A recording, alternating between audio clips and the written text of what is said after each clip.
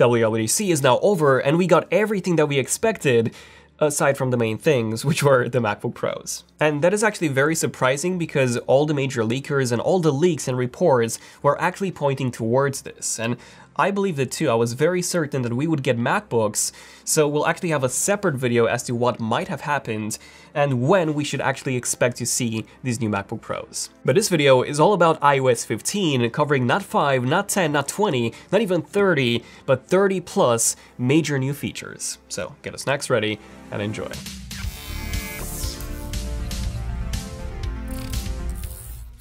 So at number 1, all the devices that supported iOS 14 also support iOS 15, which is some great news.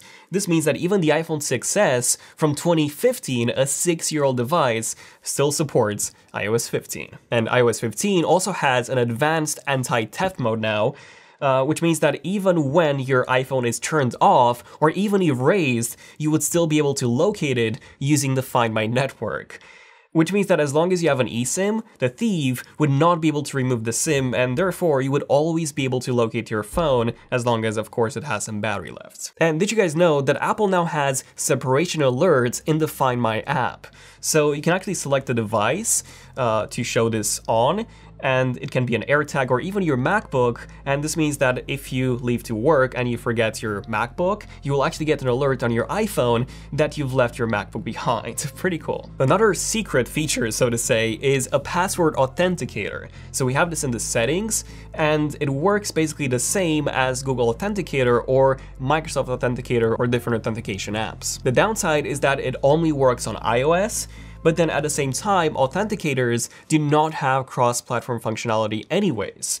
So I might actually switch to this from Microsoft Authenticator, which is the one that I'm currently using. And did you guys know that we also get free iCloud storage now?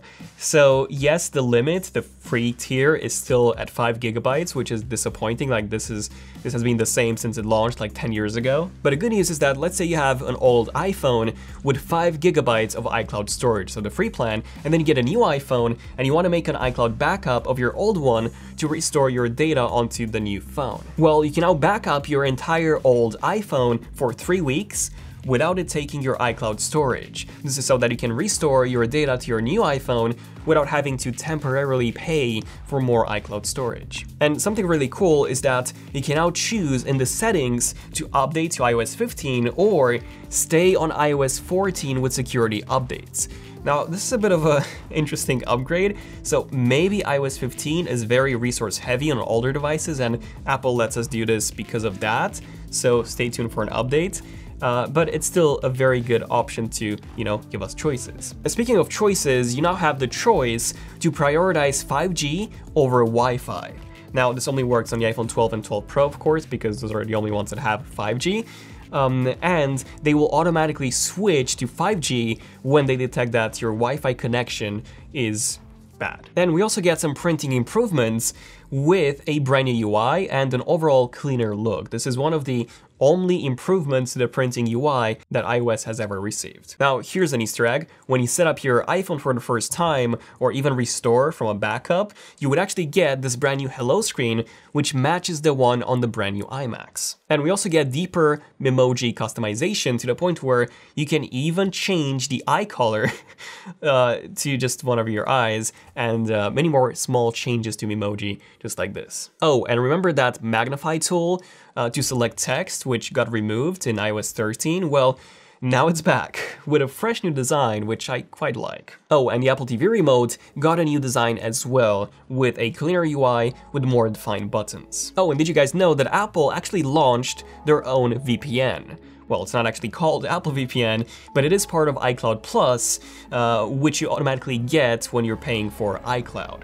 So this is technically a VPN, it works automatically in the background, so you don't really have to do anything. Your IP address and location will both be hidden when using Safari, which means that you'll be untrackable, at least according to Apple, which is great. Not only that, but we also get an email alias generator, which means that we never really have to show our emails anymore because we can have different aliases for different use cases and then forward the emails from those aliases to our actual email addresses. So for example, you can have an alias for subscriptions, another one for, I don't know, some other things, and then easily disable them when you want to. Oh, and iOS now has Android support.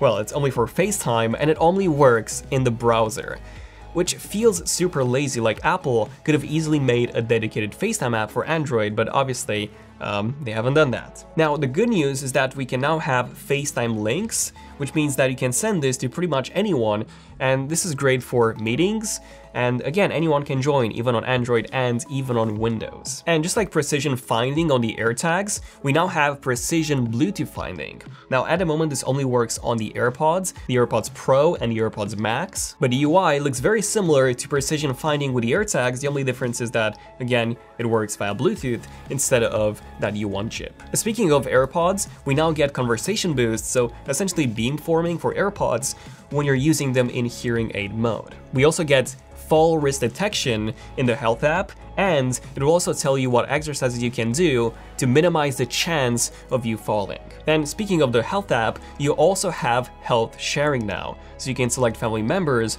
and share some or even all of your health data with them. And this is a bit of a creepy one to think about, but you can now select family members to share your data with in case you die. And then in the settings, it will now show you exactly how many minutes each app has used your microphone, your camera, and so on, and you can quickly disable access from there. Siri is also much smarter now, as it works on the actual device, which means that it will be noticeably faster at giving you a response. On top of that, Siri is finally contextually aware, which means that if you ask her if a specific restaurant is open, you can continue asking her how long will it take me to get there, and so on. And we also have a system-wide translate now, which means that you can just highlight text to translate, which is pretty cool. This is something that was missing on iOS, and unfortunately, only a few languages are supported at the moment. Okay, now most of you watching this video probably have at least one Apple product. So if you're looking for some truly premium Apple accessories, check out BandWerk,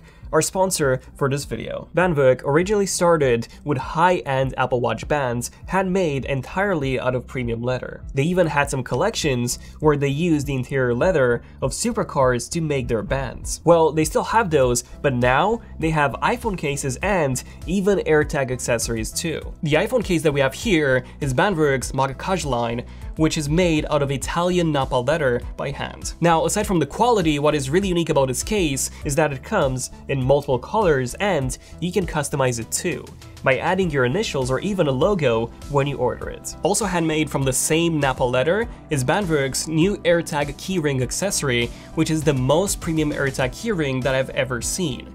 It even comes with these tools to install your AirTag in. Check out BandWerk's line of Apple accessories by using the link below. Now, one of the biggest changes that we got in iOS is in terms of notifications. So we didn't really get a redesigned control center like we've actually seen rumored, but we did get some tweaked notifications. Mark Gurman was super correct about this one. So one of the changes is that we get smaller notification bubbles for chats and social media, and then larger ones for app notifications, which means that it's much easier for you to tell which notification comes from each app. And then we also get a notification summary, which is delivered on a set schedule. Now, this is also AI driven, which means that the order will be based on the importance of each notification. Another massive change is focus mode.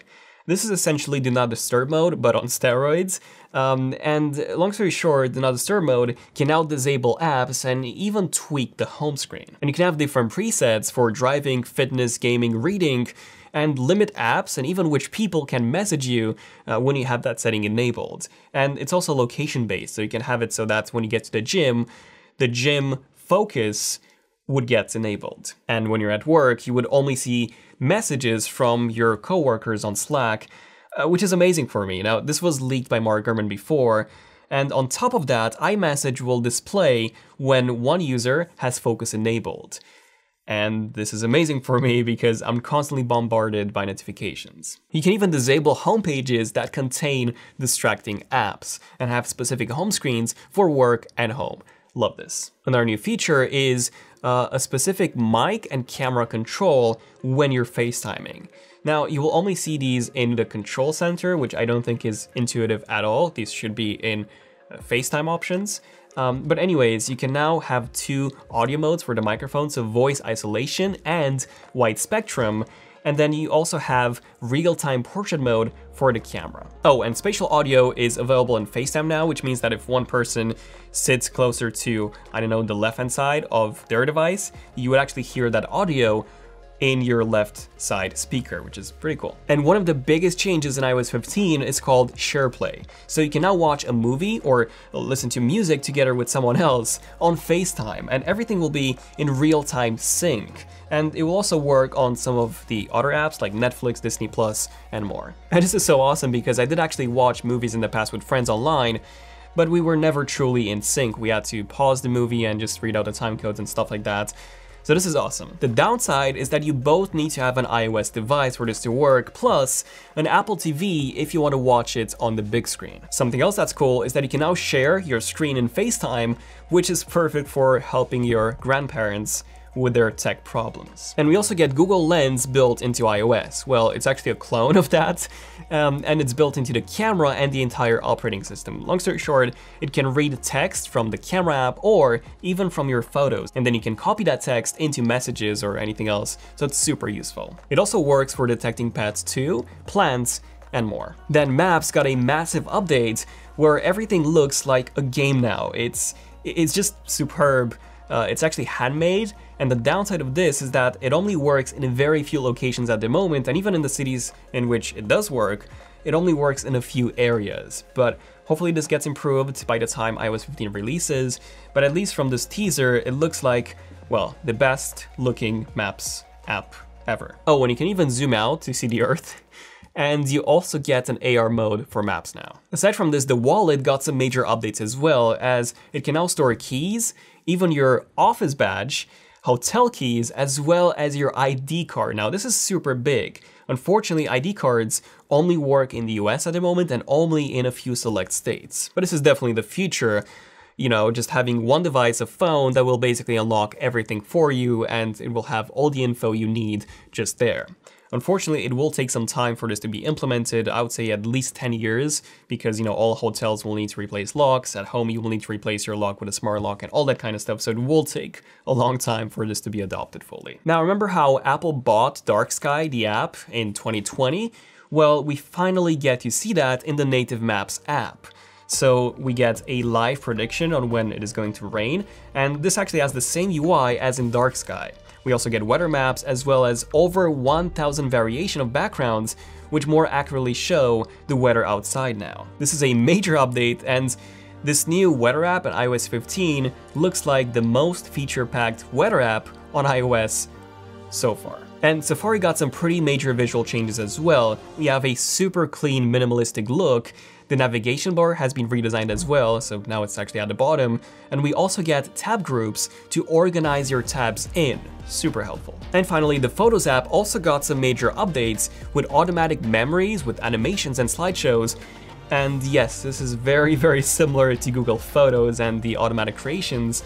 And we also get automatic music as well, which kind of reminds me of, you know, Samsung's automatic ones and, you know, even Google's. You can add filters to change the color, and that will also change the music. It is pretty cool, but I don't really see myself using this that often. But there we go, this was everything in terms of iOS. Definitely subscribe, as we will have individual videos about all the other products as well, including macOS and iPadOS, as well as my thoughts on what happened with the MacBook Pros. I'm Daniel, this has been Zone of Tech, and I'll see you guys in the next one. Zone of Tech, signing out. Cheers.